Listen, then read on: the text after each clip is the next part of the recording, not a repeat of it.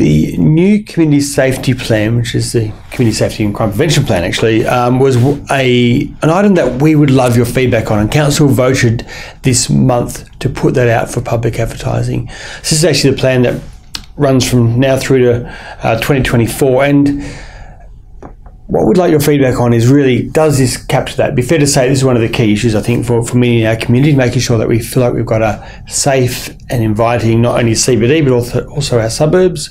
Obviously, we're rolling out a lot of CCTV at the moment, have had a particularly strong focus in terms of our community safety officers. So we want to make sure that you're comfortable with where we're going, and they'll be out for public advertising soon, and please give us your feedback.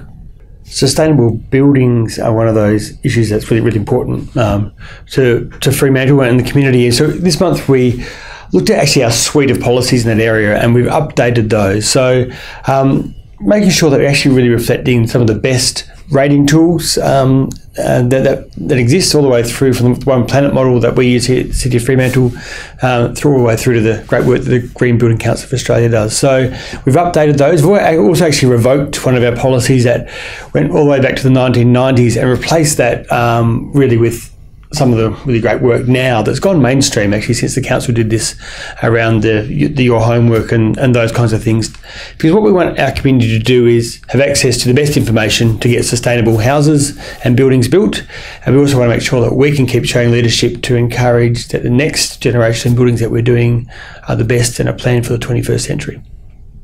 The King Square project kept progressing this month as well, so where the council agreed to sign off on the tender for the stage 1 of the public works. So obviously King Square, whilst being a lot about some major new buildings in our city centre and bringing people in terms of new office jobs, the over 1,500 Department of Communities and Transport employees, as well as the new Library and Civic Centre.